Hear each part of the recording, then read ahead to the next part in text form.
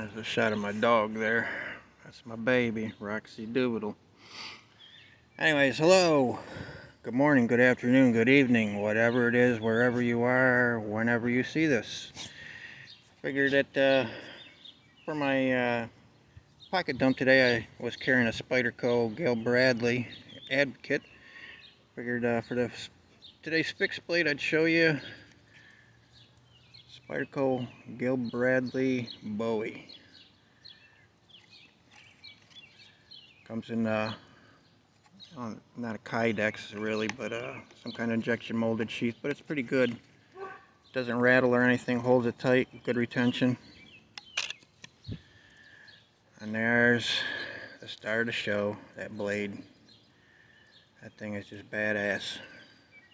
Like I said, I love Gale Bradley designs, so this was pretty expensive when it first came out, but it's a little old and discontinued now, so they're selling them off at a discount right now.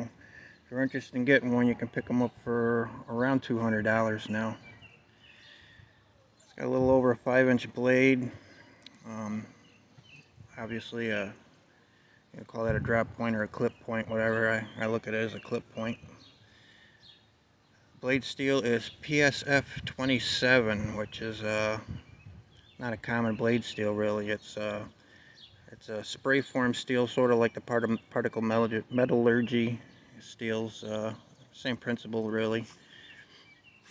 It's really very tough, holds an edge pretty darn good. That blade, isn't that thing beautiful? Handle is G10. I'm not so sure it's showing the grain there in it. It's just really pretty.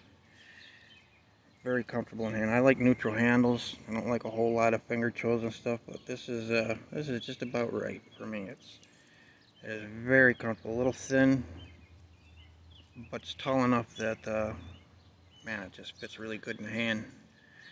Got a nice sharp spine on there, so you can scrape your ferro rods or your fatwood. Came very sharp. All I've done is strap it since I got it. It's still razor sharp. I haven't got a ton of use on it, but it has been out in the woods, so still holding that factory edge pretty well. Anyways, that's the Spyderco Bradley Bowie. Hope you liked it. Hope you all are enjoying your weekend. Hope all your dads out there are having a great Father's Day. And stick around, there'll be a whole lot more to come. Good day, everyone.